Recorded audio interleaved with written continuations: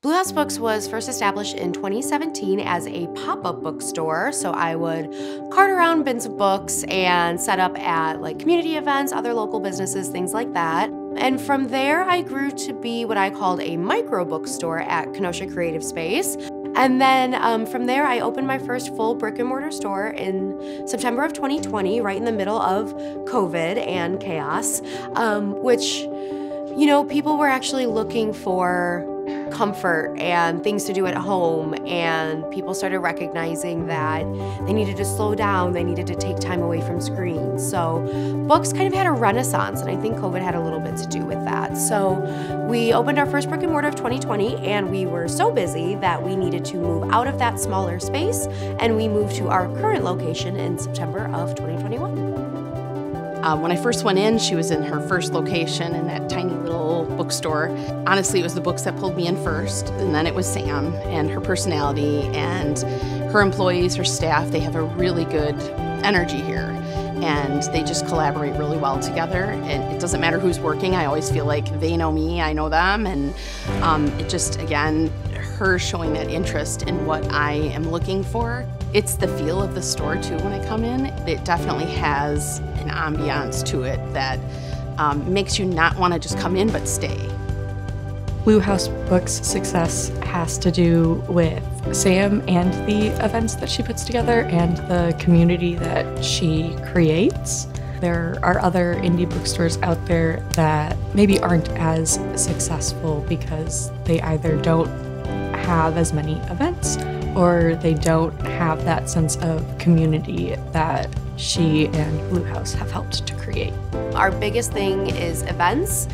So we bring in authors. Just a few months ago, we had 2 events back-to-back 2 weeks in a row that had over 120 people, and we had to host it over at the Roadie. We also do a lot of community collaborations.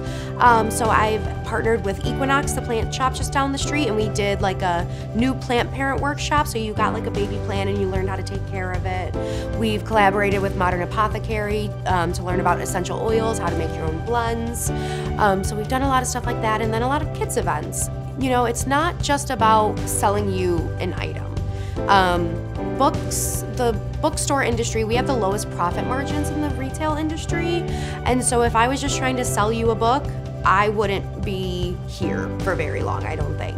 It's all about those events and community collaborations that really keep us successful, and we want to do it. We want to give back to our community and provide these really fun, exciting events.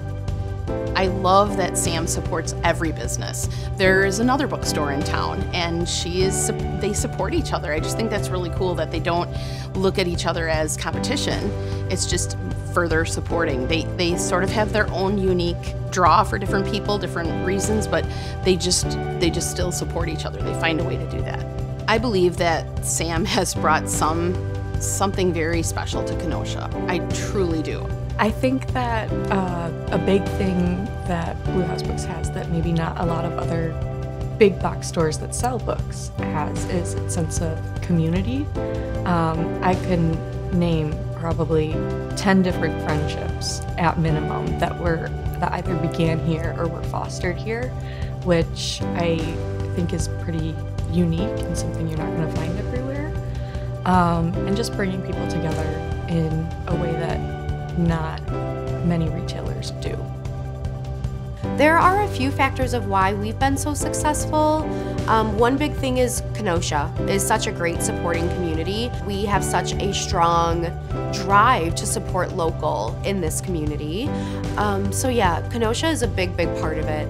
I don't have the time to really think about recognition, and so when I get recognition, I'm always just like flabbergasted, because I'm like, people see what we're doing here? Really? That's really cool. I'm just being myself, and I'm just doing what I love. And so to get recognition just for doing that is just amazing. And it really brings, you know, the truth to like do what you love, and the people will come, or, you know, the success will come. I'm so thankful, because things like this are what's going to help keep us around for many years to come and allow us to expand and do even more events and collaborations and exciting things. So it's because of awards like this and recognition like this that we get to do what we love. So I'm so thankful.